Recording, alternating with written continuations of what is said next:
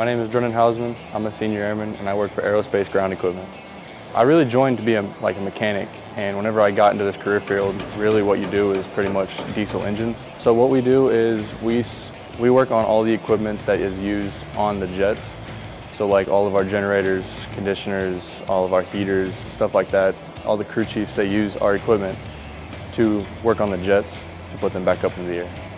We have three sections. One drives the flight line, which delivers all of our equipment to the jets. And then the other two are maintenance and inspections. Maintenance does all the heavy maintenance, like if anything breaks or anything happens to go wrong. And then our inspection shop pretty much does preventative maintenance, like oil changes, filters. Now, without ground power, we wouldn't have air power, so all the crew chiefs use our equipment to simulate stuff that would happen in the air, just in case, like if something went wrong, they could do it on the ground and see if they could fix it.